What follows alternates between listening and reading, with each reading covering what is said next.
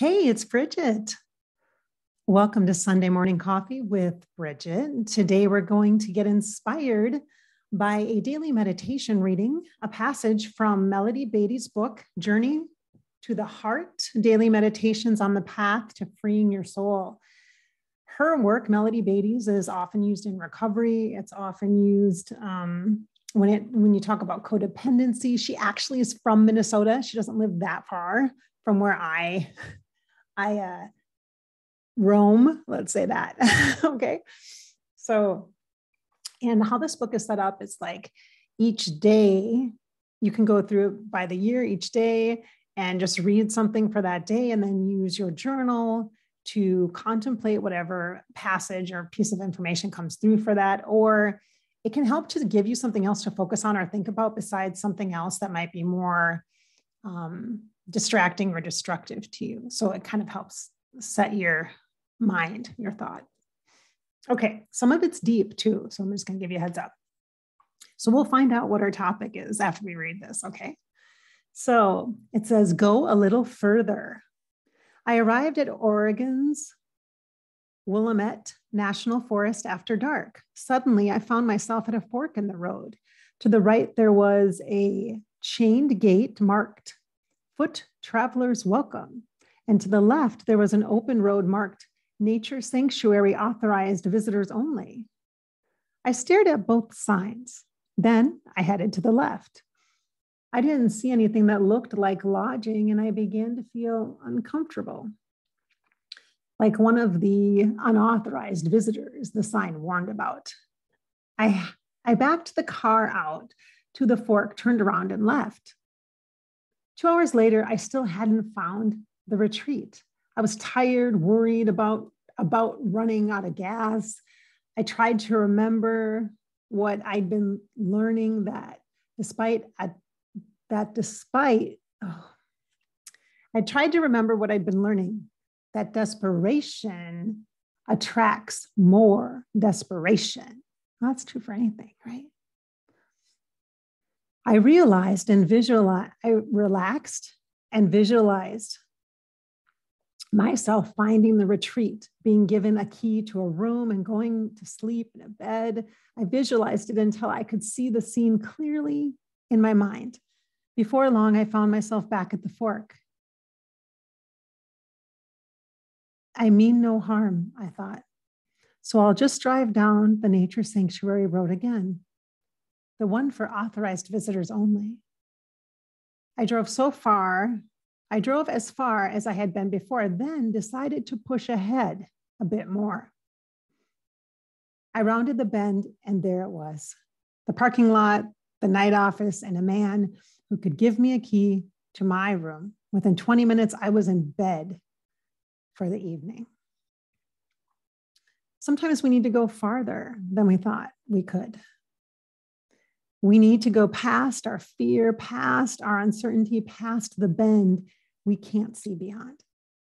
If we stay on the course, give it that extra push and go around the bend, we may find what we are looking for. Let's just let that settle for a minute. I literally see the image of the corner, don't you? And I know that we all feel like this. The level of uncertainty, the unknown is challenging. It's always going to be a challenge. Uncertainty has always been here. We just never were that. It's psychically in tune to it. The energetics of uncertainty or of unknown have become more obvious to everyone, not just the people who consider themselves empaths, or not just people who are intuitive or psychic. Everyone feels that. It's this feeling of something bad versus something good. Our natural instinct in our mind is to go toward the bad, to prepare for that inevitable other shoe to drop, or to help to prevent us from some pain or from deeper pain, because if we know about it and we're preparing our reaction or response to that bad situation or scenario outcome, then we will feel better when it actually happens, when the truth is, as you have well heard, and many different other experts speaking about this topic, your body reacts and responds just like as if it is happening. So when you project or think or feel and then make in your mind's eye the storyline of something not good happening, then your body is experiencing over and over and over again the fear, the worry, the trauma of the not event, the not event. As in this story, in this passage by Melody Beatty, she visualized, she was able to calm down and not feel so desperate, calm herself down, which doesn't mean you turn yourself off. Calming down does not mean turning yourself off or turning off your emotions or that you're wrong or that your emotions are bad. Emotions are information. Your body is giving you sensory responses to give you information so that then you can make choice. It's not giving you information for direct action. It's giving you information for awareness that then creates an action that is appropriate and aligned with you, not reacting to a desperation or a fear. This is always a challenge. This will always be a challenge. This is always going to be the challenge. We're always going to err on the side of being afraid of what we don't know instead of embracing the opportunity for the universe to surprise and delight us. I know. I feel this too. Me too that way. But these times that we are living in have brought us to a point of challenge where we have been so forced into a constant state of unknown, of uncertainty, that we have begun to sort of revolt from it or become rebellious against it. And it's kind of like, well, if you can't beat them, join them. That's not at all going to help us. I was speaking with a client yesterday, and this came up to me. There is a passage by Wayne Dyer, Dr. Wayne Dyer, who I can't remember if it was in Wishes Fulfilled or Excuses Be Gone, his books or his talks, but he used to say, you can't get sick enough to make a sick person well. You can't feel bad enough to make a person who feels bad better. Like the misery loves company, they can't beat them, join them vibe. It works if you want to let go and not have any kind of choice in your life or responsibility or accountability to how you are actually creating your life. And I get it. People sometimes, like early on in my psychic career, people will come to me to get answers. And I was like, so frustrated by that, even though being a psychic, like, you're like, but Bridgette, isn't that what people do? They come to you and you give them insight. I'm like, yes, I give them insight. I give them the connection of the energetic information that I see and sense, feel, and hear that gives them insight, information. It doesn't give them answers. It doesn't tell them what to do. I do not tell them what to do. But people are and have been, when you're pushed into a state of unknown and uncertainty and you're afraid, which is a natural human thing, it's a natural emotion, fear, and you're anxious and you're desperate, you got to know something. And people are in that place willing to give their ability to choose to somebody else so that they can make the choice, so that if it goes wrong or it's bad, then they don't have to accept that they didn't do anything about it. They just trusted this other person. Therefore, this other person, you, whoever, coach, some motivational speaker, a doctor, whoever, gave you information, and they must know better about life, your life, than you. And so therefore, because they have some special skill, whether it be a lawyer, a doctor, a psychic, or whatever, that they obviously know more, they're an expert. Therefore, I'm just going to blindly or just lay down my own autonomy and follow them. And it's not because people are stupid. People are not that stupid. We are not that dumb. We are not. We have the ability to discern, to think. We're humans. And yet, when we're in times of unknown and uncertainty, this instinctual, just decide for me, just do this for me, just tell me what to do. And excuse me, in times like that, in times like this, it's not about what to do. It's not about uncertainty is not cured by doing something. That's not true. You cannot cure the unknown by doing something. An action is certain, it's a tangible thing, yet the action itself in alone by itself isn't going to just magically change everything. It's a start. An action step is a start.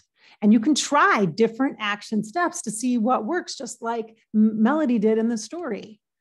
Different action steps. I tried this, I tried that, I tried this, and then I did this. She tried different things. That's what action is about, trying different things. Decisions are plural. You make a choice, you make a decision, then you make an action. And then if that doesn't work, you're back at the choice again. It's a circle, right? You're back at the choice again. So then you make another decision, right? And then that results in an action. So it's a process and it's continuous. So you don't just make one big decision and your life is great. You make one big decision and then there's a whole bunch of subsequently little decisions that help build that change.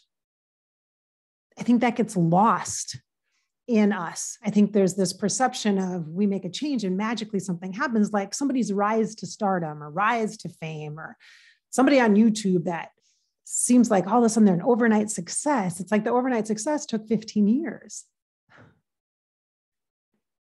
We lose sight of that in this fast-paced, instant world of constant information. And yet really this unknown or uncertainty piece is something that sure feels like it's something that's amplified by the excess of our desire to connect. Oh, no, that's not right. The uncertainty is being amplified because what's being shared, like on social media, is all the energy of desperation. Totally fine to share your feelings and your opinions and that kind of thing. However, the flip side of that is don't just come on then when you feel bad. Come on when you're feeling good. Come on and show examples of being okay. Just okay. Because most of life is about the center point and being aligned. And when you're aligned, things are flowing. They don't feel spectacular and they don't feel crappy. They feel just okay. Like you're open. And there's still uncertainty that exists all around you. And it's always here and it's always been here.